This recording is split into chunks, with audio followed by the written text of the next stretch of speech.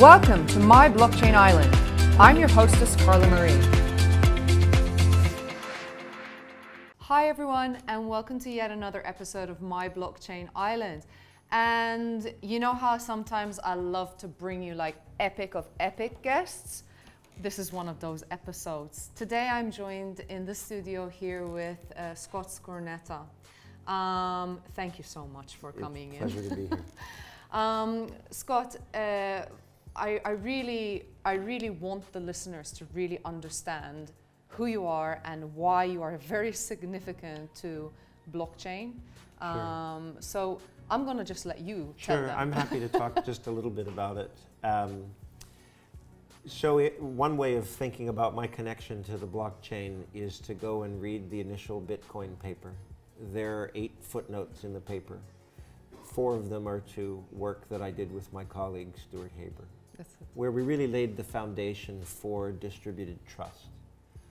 And to us, we contemplated some major implications that it could have, but it's really quite thrilling to see that it's had even more development than we imagined. And so I used to, in fact, you talk about being in those references to Satoshi's paper.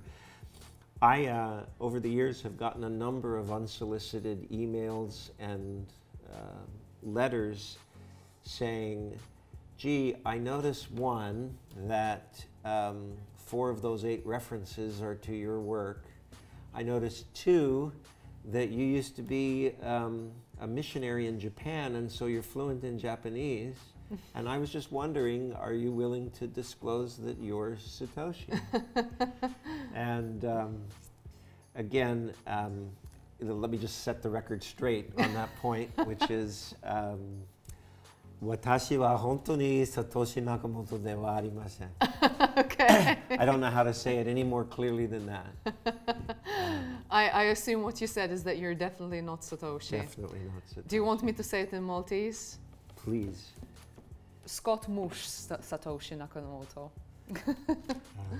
But I have great admiration for what he did. It was really a bravura performance, taking the materials that we had laid out and making it something of much greater relevance to people by choosing to move into the cryptocurrency space. Mm-hmm. In a sense, when you think about what money is, it all comes down to some record that's verifiable of the transfer of obligation. And when Stuart and I did the original work, and this was back at part of the old Bell Labs, mm-hmm. Bell Communications Research, we were all about creating an immutable record. And what makes it an immutable record is the interlinking of the documents and then the wide distribution mm-hmm. of that record. Mm-hmm. And in that way, creating a community of trust. Mm-hmm. But the reason that it got so much more attention with what Satoshi did was that he made that a financial ledger of trust with some exquisite incentive mechanisms built into it. Mm-hmm. So much about building a successful platform or movement is all about creating those incentives, those incremental incentives that help the community grow. Yep. And he really hit it out of the park when it comes to that. And I think the timing also was very specific, right? It was. We started operating the first blockchain, though obviously we didn't call it that at the time, back in 1995. Yeah. And many people are surprised mm-hmm. to hear, and that's something that's run continuously even till today. Mm-hmm. But many people are surprised to hear, one of these kind of chicken and egg paradoxes. If that's really true, why haven't I heard of it? Well, there's a way that you gradually get the word out. But you're talking about a very different era. You're talking about dial-up modems. You're talking about limitations in storage and whatnot. and floppy disks. Floppy disks. The point I'm making. Now my age is going to start showing. It's not a fully connected high bandwidth internet world, and so the whole concept of creating a distributed record that, you know, Bitcoin, just to cite an example, is 200 gigabytes right now. That was simply inconceivable for us. Yeah. And so we did make some early progress, but certainly don't want to take credit for all the enormous flourishing of interest and intellectual activity that we're seeing in the space now. We're glad to have had a role in laying that foundation. Yeah. Another way to think about it is, I often talk to people that are introduced as being this or that expert in the space because they've been in it since 2014 or even 2013. And, you know, I've been in it since 1989, and it doesn't make my view a superior one, but it gives me a long-term view about what's possible and what's really going to matter for the long run. And of course, that's what I talked about in my address at the Blockchain Summit here in Malta, the reason for coming here. Yeah. So what is the future outcome? Well, one way to think about it is just to ask yourself, for the first time in history, we have an immutable record that all the world is a witness of. And so just ask yourself, what could I build on top of that? What could I build now that, in a sense, trust has been decentralized? You know, just to take a very tiny story, I guess I live an OCD kind of life. And so I'm always... lots of spreadsheets in your life. And there's way too many spreadsheets in my life. And I'm always worried that I will show up at the wrong place at the wrong time or without the right credential. Think about what happens when you have to rent a car, okay? You know, you call up the rental car agency, you say, I'd like to place this reservation, or you do it online, whatever. And, you know, essentially they say, okay, well, your reservation number is ANQ365. Sure. But you think, what happens if I show up at the rental car place and I say, my reservation's ANQ365, and they say, well, we don't have any record of that. There's a huge asymmetry between you and the rental car agency. Sure.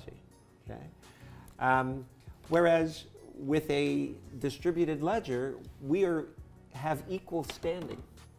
You know? It's not my word against theirs, and they're the big company and I'm the small individual.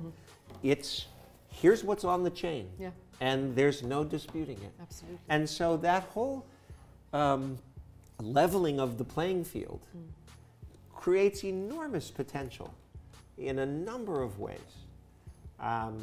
Obviously, a lot of the early attention has gone into cryptocurrencies. And I think we're going to see more innovation in that space. But one way to look at it is, I remember in the early internet days, you almost could get a Rorschach test when you took people from a certain generation and people from a newer generation and had them look at a primitive web browser. Sure. Some of the people would look at it and say, look at all that is wrong with this. Sure. Look at it, all that is too slow or broken or untrustworthy or insecure. Look at the range of limitations that it has. And the other person's looking at it and says, don't you see that even in this very primitive state, there's already enormous demand. Think what's going to happen as we gradually work out the bug. Yeah. And so people that can see in an imperfect initial offering the potential for where that could go and why there's so much latent demand for the thing, even in its imperfect form, those are the people that can spot where the trends are going to go. That's good. And I think you're going to see that with cryptocurrencies. I mean, another way of thinking of it is that essentially, I apologize if I'm being American-centric, but in America we have the Federal Reserve. Yes. And they control everything. The US they dollar control works. the printing, they control how In much a is in sense, demand. we've all been shipped little be your own Federal Reserve laboratory kits. Sure. And we can all play Federal Reserve. That's it. Does that mean that most of these efforts will be successful? No. You know, the vast majority of them will be unsuccessful. But the cat is out of the bag. That's it. It's the fact that the item's there to be taken, the opportunity is there to be taken. You're always going to have lots of people trying to take that, but out of those people trying, there's just individuals and collective abilities to explode that technology. It's very much there. Again, think of the foundation layer as being the interlinked records that are widely distributed. Sure. On top of that, the so-called design space is very large on 3 axes. Where should the computation be done? What should the governance structure be? Sure. And what should the incentive structure be? And probably that last one is the most significant.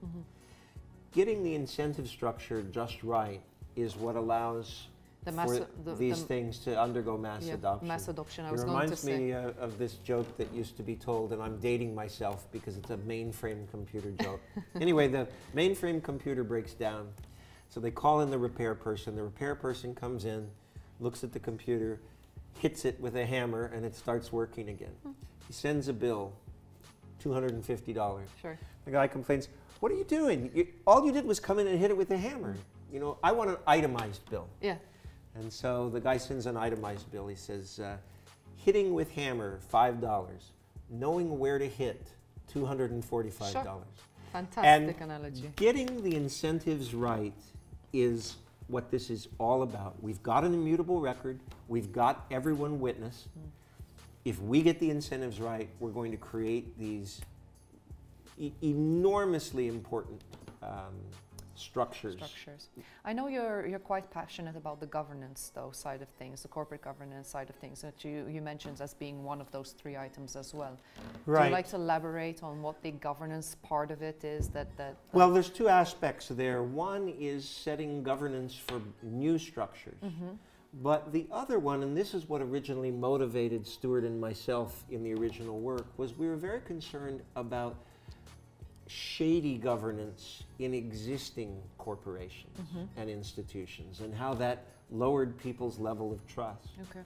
And so I do have a strong interest, and we'll be announcing something shortly in that space. Wonderful. In the nonprofit sector, for creating ways of raising the standards of corporate governance. That's amazing. Well, we'll see if we can't prevent a few more scandals. That's good. That's good. Looking forward to that announcement. Maybe we can get the exclusive. No, just kidding. Just joking. You also chief scientist at Yugan Partners, correct? Yeah. Can you tell us a little bit about what you're working on there? Well, at Yugan Partners, it's a private equity fund, and we're looking for opportunities to invest in the blockchain space, really based on the fundamentals and the notion that if we can nurture the right value creators in this space, that we can have a major impact. You know, people often talk about the philosophy of the blockchain, and I think it's a wonderful thing, the whole democratization of things, the decentralization of things, and yet philosophy alone is not a business plan. No. And so we look for those people that have the right spirit of what they want to accomplish with the blockchain, but also good insight into how to create something that really creates immediate value. Because except for a few early adopters, very few people are willing to start using a new product or a new service because it feels good. It has to feel good. Yep. But also meet a need. Yes. It has to meet not just what we used to call, and I know you've been in the VC space before, I'll take one must-have need for 10 nice-to-have needs. Yes. There has to be something so compelling, and so we're all the time meeting with great entrepreneurs who think they have built a better mousetrap, and that's a very exciting thing.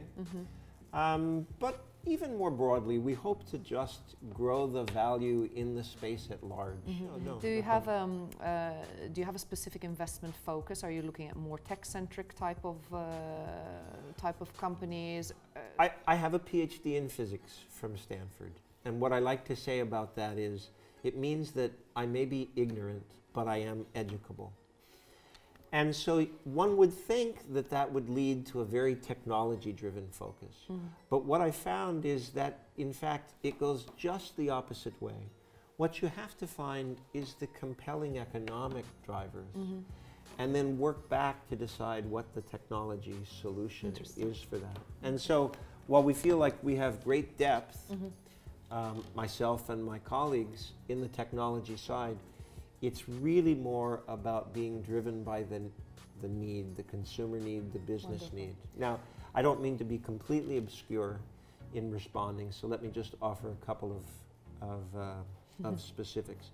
I think there's great opportunity in bringing together networks of players, whether that's supply chain or any of a number of things, and essentially eliminating settlement, the need to do reconciliation. And of course, the reason that that's going to be the case is because there's only one record created to begin with. There's no such thing as settlement or reconciliation. And there are so many areas across finance and other areas where those are still stumbling blocks. It's really hard to imagine why we have, for many large institutional transactions, T+3 or T+4 or even T+10, meaning once something closes that it takes 3 or 4 or even 10 days for it to become official. If it's all on a single record, it's T+0. And so I think there's a lot of inefficiencies in that space, and we're going to see those inefficiencies removed. Again, I'm talking too much. Why don't you...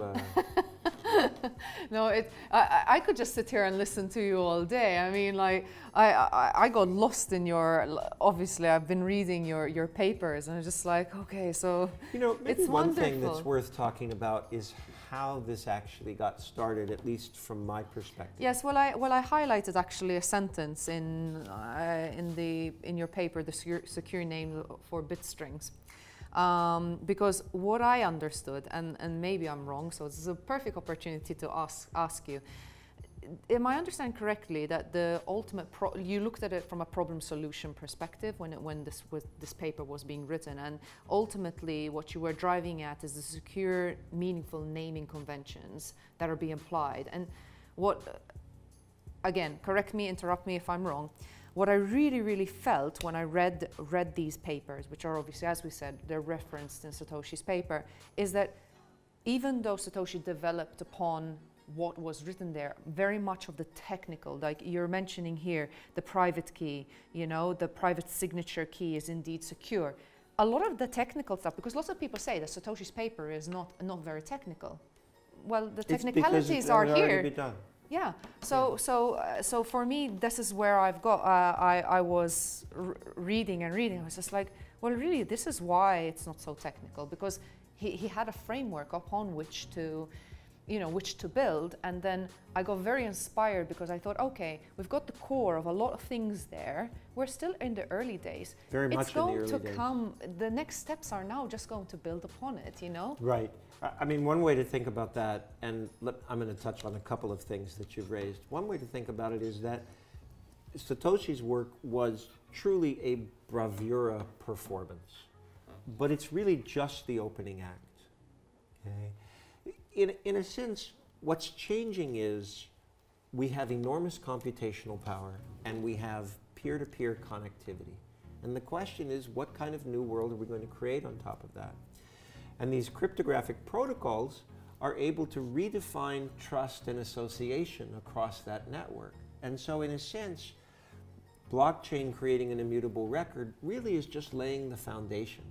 And there's going to be layer after layer after layer of value creation. And whether we have to call it blockchain or not, is not a big deal to me. I don't. In fact, in your other paper here, you say there's more than one blockchain, and then you already start to evolve about different touch points around the, let's call it the ecosystem. I love to use the word Right. ecosystem. People are going to be like, Carl, you're always saying ecosystem, but let's call it an ecosystem.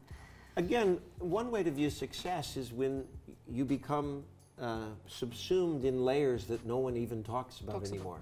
We used to joke in physics that, and this is probably overly geeky. Don't worry, I have a few geeks following this channel. You know, I worked in theoretical physics, and you know what you can do by smashing particles together in accelerators was sort of the experimental half to what I was also interested in. And anyway, we used to say that that tomorrow's breakthrough will become today's calibration signal, okay, and yesterday's noise. And that's just the idea of, no one talks about TCP/IP protocols anymore, but they were hot at the time. It's just that because they've been so successful, that they've become sublimated underneath. And so we're very much going to see a day where the whole blockchain thing has faded, not because it didn't prove important, but because it proved so important that it just became an underlying infrastructure that we could all assume would be there. Yeah. And that's where you see this you know, additional layer of smart contracts and just a whole flowering of cryptographic ways to transmute associativity and trust and transparency along with privacy. That's great. It's probably worth saying a word or two, though, about what really got us started. Yes, let's go back to that. I was actually just finishing my PhD at Stanford, and I had the privilege of working at Xerox PARC, just because my advisor was joint there. Great. And what was so great about Xerox PARC at the time is it gave you a sense of what things were going to be like in the future. You felt like the future had already arrived at PARC, and we were getting to see it a little bit early. And what really struck me was that all of the world's records were going to go digital. And yet there was no way to tell an old digital record from a new one. A tampered bit from an untampered bit. Sure. And I started to think, what's going to happen historically when all we have are digital records and there's no way of knowing where they belong, where they came from, where they belong, how old they are, whether they were just changed a few seconds ago or whether they've been around for 100 years. And I just thought, someone needs to attack this problem. I don't know anything about the space because I'm coming out of physics, but by coincidence, I landed my first job in the computer science laboratory at Bell Communications Research, where they had this very strong crypto group. And I went down and had a chance to meet Dr. Haber, Stuart Haber, and I said, I don't know how to solve this problem, but this is going to be a big problem. And if we could get out ahead of it and solve it before other people that are smarter than us start to worry about it, we could really do something significant. And so he said, well, great, let's start working on how do we create immutable records. Because the idea in the past is that all records were on some sort of medium, and you could detect alterations by what happened to the medium. But we had to find a way to make the data itself immutable, independent of the medium. And so we worked on this problem for several months, and we came up with what I would call a kind of engineering grade solution to the problem. But the real issue for me was, I said, this still requires us to trust somebody. We've got to make this trust-free. And so Stuart, being the kind person that he was, said, okay, let's work on it a few more weeks. Let's see what we can do. Finally, he got to a point where he said, Scott, you know, I think it's pretty clear there's no way to build a trust-free system. Okay. So why don't we salvage the work we've done, because I want to get a paper published, and just write a proof about why you can't build a trust-free system. Okay. And so we started working on this proof of why you can't build a trust-free system. And it involved all of these layers and layers of, well, if you had two people colluding, how would you get a third person to prevent those two from colluding? Kind of like the Byzantine. And then we worried, well, what if there were three people? What if you what if you brought in the person that was trying to oversee the prevention of the two colluding so that it was the third? And I said, there's a reductio ad absurdum here. We're going to, the only way you could solve this would be if you had the entire world colluding. And then I realized that that was in fact the solution. That was the solution. And in a sense, we have... So you stopped writing that paper. Right. And so we stopped writing the proof that it couldn't be done and said, if we create a conspiracy so large that everyone in the world is in on it, then we have in fact inverted the problem and solved it. Thank you for really sharing that story. It's lovely to hear that you working on justifying that something cannot be done, and that obviously starts to play with the mind and like, okay, but really truly it's like, if you really believe that you can like innovate something and you keep on trying to move around it, one way or another it will come And out. I'll tell you what drives something like that, and this is for anyone that considers themselves a fellow entrepreneur or innovator with me along the path. The reason I was confident that there must be a way to do it was, if there wasn't, then we were going to have a huge problem. And I just couldn't picture a world where we had that problem. So I said, there's just got to be a solution. And my advice for people is that you shouldn't worry that you don't have the background to begin with. If you feel strongly about a problem that you want to see solved so that you can have the world that you want, you should simply find a way. Nice. Very nice. Because that's how things get done. Very nice. Can we talk a little bit about your session at the Malta Blockchain Summit?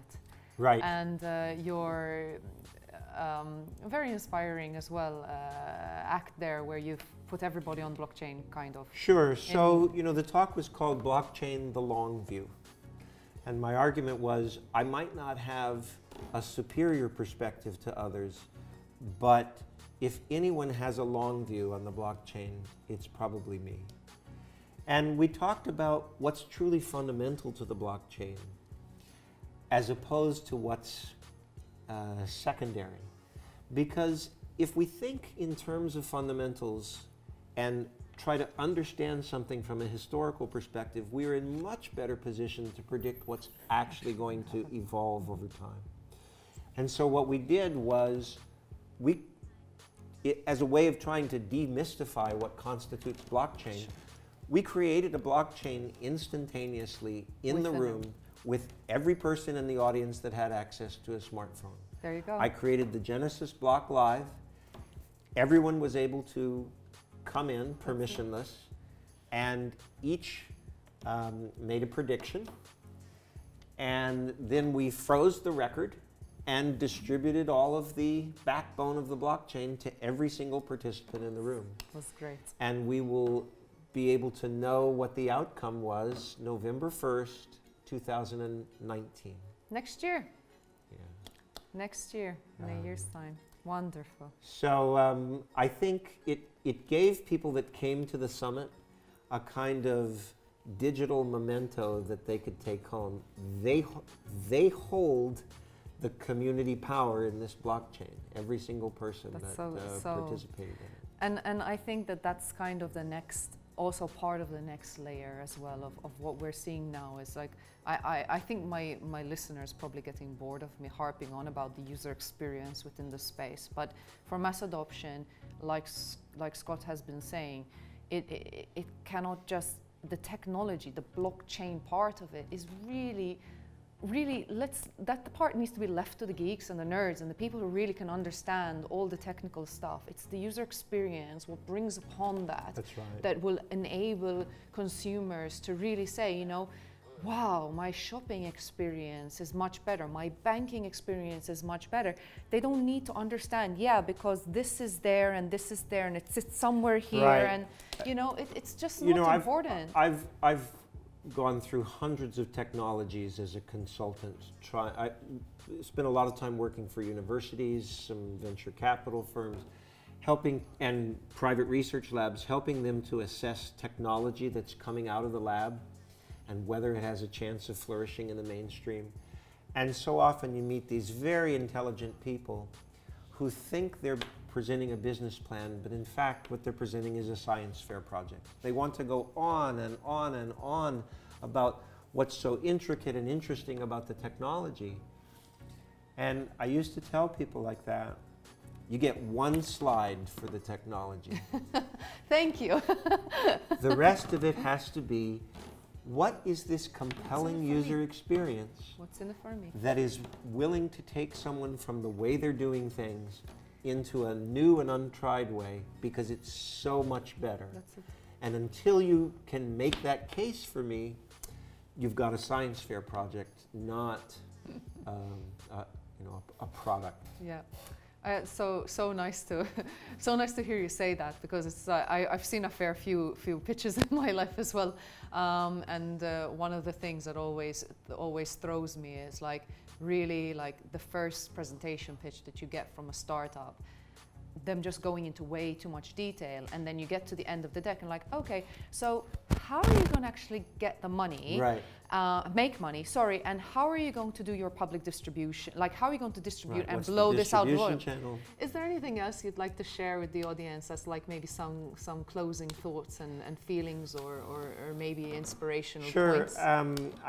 Again, you're making a big mistake by giving me an open-ended question, because I can talk forever. But I think people miss the point if they don't see that in democratizing trust, that we are opening up the possibility to creating more empathetic social networks.